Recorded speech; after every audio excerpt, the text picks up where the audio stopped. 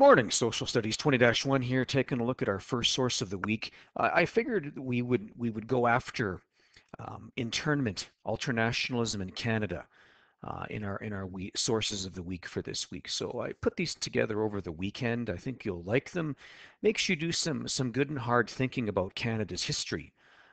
Because usually, if we use the word ultranationalism, if we use the term internment, Canada is probably one of the last countries you would think of when you consider words like that. And it surprises a lot of people to know that, those things did happen in Canada to varying degrees. And so I think it's important that we're educated on them. So I'll give you a few seconds to read over the source. I'll highlight some things I think you'd want to point out, and then we'll get into it.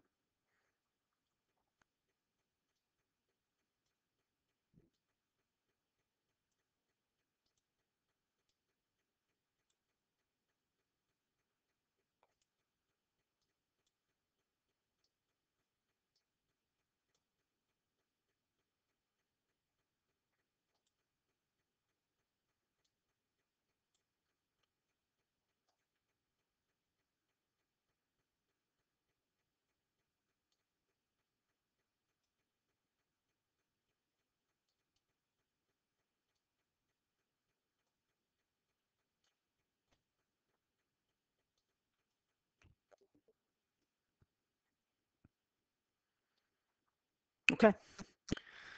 So I like the way it starts. One of the more troubling aspects of internment in Canada. And after reading over the source, you'd want to write down this is referring to the internment of the Japanese Canadians beginning in 1942.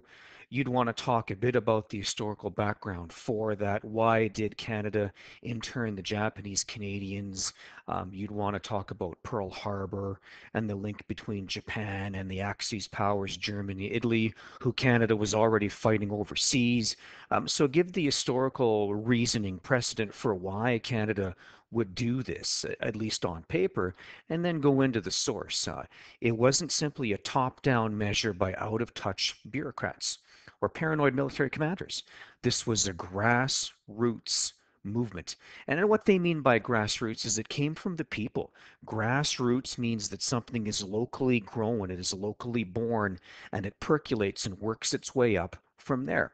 And so you'd want to comment on how probably it's common perception that the internment of the Japanese Canadians was a reaction by the Canadian government. But it wasn't really. If anything, it was a reaction by the Canadian government to what people were calling for at the grassroots level in Vancouver and British Columbia and cities like Victoria. I would be talking about those things, talk about branding them as enemy aliens and what that could mean. I like how they talk about the petition of the government. That is an example of a grassroots movement. People petition the government. What that basically means is a petition is it's an order, a request with a whole bunch of signatures attached to it. And the more signatures you get, the more pressure you can put on your government to do what you're asking them to do. In this case, the petition was to lock up the Japanese Canadians, to do something with them. And then later on, it talks about how, meanwhile, even if, and this is interesting, meanwhile, even if you couldn't stop the tide of the internment, in other words, meanwhile, if you were against the internment of the Japanese Canadian, there wasn't much you could do to stop it. And there were some level-headed people that said, wait a second, let's think about this. This is not a good idea. The Japanese Canadians are no political threat to Canada. Let's get serious here. But even those people were probably few and far between and were handcuffed. There was only so much they could do to stop the tide of the internment. In other words, no one was listening to them. But they had wisdom because they said, listen, you got to remember this was a wartime emergency. It wasn't a normal situation. We had nothing in the world against them, but they had to be evacuated.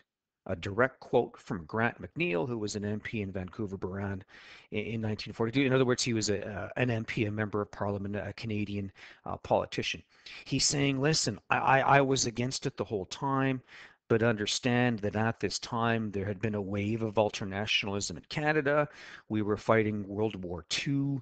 It wasn't a normal situation, and we had nothing in the world against them. In other words, we had nothing, we didn't think anything wrong of them. We may even have trusted them.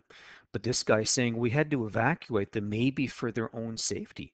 In other words, if the government didn't round them up and separate them from the rest of the West Canadian population, um, people might have taken matters into their own hands. Maybe there would have been, riots, bullying tactics against the Japanese Canadians on the west coast of BC. So, to me, if this was a real write-up and I was to mark it, here's where you would earn most of your marks.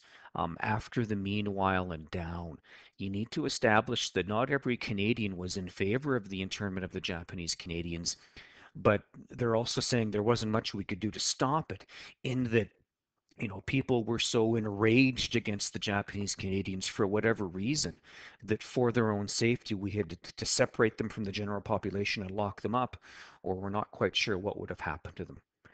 And that's sad that you've got to lock people up so something worse doesn't happen to them, but that's something you'd want to point out in your interpretation. I can't think of anything else you'd want to pick apart. I'm sure there is. I'm sure there is. You might speculate a bit on what would be the possible subversive acts by resident Japanese Canadians in the province. A subversive action would be an act of political sabotage, an act where you sabotage the Canadian war effort against the Axis powers during World War II. And you might talk a bit about how that was actually quite unrealistic to think that that could happen. But, it shows you the power of ultranationalism, the power of nationalism run amok. It makes people who otherwise are reasonable and level-headed do unreasonable things in a time of crisis. So, if anything, it's a warning we need to be careful about ultranationalism, how far we let it run off its leash and percolate, because God knows what it can turn into. In terms of your links to the course, well, obviously we're looking at ethnocentrism, in that there may have always been lingering feelings of racism toward the Japanese Canadians. The crisis just kind of gave a spark to the gasoline. This was not an ethnic cleansing. They were concentration camps. They weren't death camps. You probably would talk about indoctrination, in that you would expect the government, in a reaction to the grassroots movement, would probably need to use propaganda to rationalize what they're doing to the Japanese Canadians. They're taking away their basic rights and freedoms. And of course, when we get right down to it, this is an examination of ultranationalism in Canada. In terms of perspective, here is someone who, he's challenging nationalism. He's maybe even critiquing it. He's explaining it. Here's how it can go too far. Here's kind of a warning based on history. So if anything, he would be trying to maybe modify nationalism, but at the very least, he's challenging it. Be careful. Look what happened in the west coast of Canada during World War II. I can't think of much else you'd want to point out. Good job with that. Good morning, by the way, if I didn't already say that.